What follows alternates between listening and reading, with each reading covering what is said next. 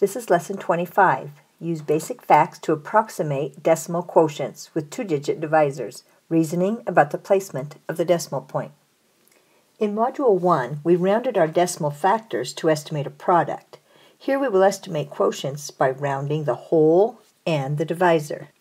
Just as before, we'll round the divisor first. 17 rounded to the nearest 10 would be 20. I need to round our whole 39 1/10 to a number that can easily be divided by 20. 39 1/10 would round to 40. When I divide, I can divide them each by 10. 4 divided by 2 equals 2. My estimated answer for 39 1/10 divided by 17 is 2. In the second problem, we have the same digits, but our whole is 1/10 the size of the original problem that we did.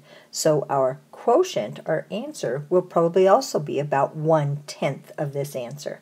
The quotient will probably be about 2/10. Let's estimate. My 3 91/100ths could round to 4, so I have 4 divided by 20. This is the same as 4 divided by, I'm going to decompose my 20 into 10 times 2. So this would be 4 divided by 10, and we'll divide that by 2. 4 divided by 10 is 4/10, and 4/10 divided by 2 is 2/10. So just like we thought, our answer is 1/10 of the answer in the first problem we did. 63 6/10 pounds of rice were put into 73 bags. About how many pounds of rice were in each bag? When I think about this story problem, I ask myself, will the number of pounds in each bag be more than 1 pound or less than 1 pound? It should be less than 1 pound because there are 73 bags and only 63 pounds of rice, so there's not enough to put 1 pound in each bag. The question wanted to know about how many pounds of rice were in each bag, so we will estimate. First, we round our divisor. 73 would round to 70.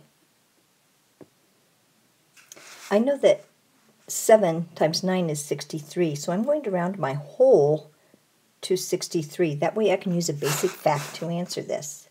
63 divided by 70 is the same as 63 divided by 10 divided by 7. 63 divided by 10 is 6 3/10. 6 3/10 divided by 7. I know 63 divided by 7 is 9, so 6 3/10 divided by 7 is 9/10. There would be 9/10 pounds of rice in each bag. In this problem, we are again estimating, and I notice that we have the same digits, but the whole is 1/10 the size of our whole in our first problem.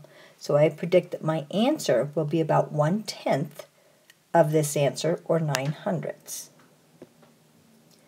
My divisor will again round to 70. My whole will round to 6 3/10. When I divide, I'm going to decompose my 70. I'm going to divide by 10 first, and then I'll divide that by 7. 6 3/10 divided by 10 is 63/100ths. I'm going to divide 63/100ths by 7. I know 63 divided by 7 is 9. My answer will be 9/100ths, which is 1/10 the size of my first quotient. Here we have 11 72/100ths divided by 42. We are estimating. I'll round my divisor to 40. I look at my 4, and I try to look at the first couple of digits in my whole, and I think, what number close to this will 4 go into? It goes into 12. So I'm going to round my whole to 12. I have 12 divided by 40. That is the same as 12 divided by 10, and then divided by 4. We can decompose our 40 as 10 times 4. 12 divided by 10 is 1 2/10. divided by 4 would be 3/10, because 12 divided by 4 would be 3. I could solve this slightly differently. Once I have my whole and my divisor rounded, 40 is still going to be to decompose. This time I'm going to write it as 4 times 10 instead of 10 times 4. I could do my 12 divided by 4 first, and then divide by 10.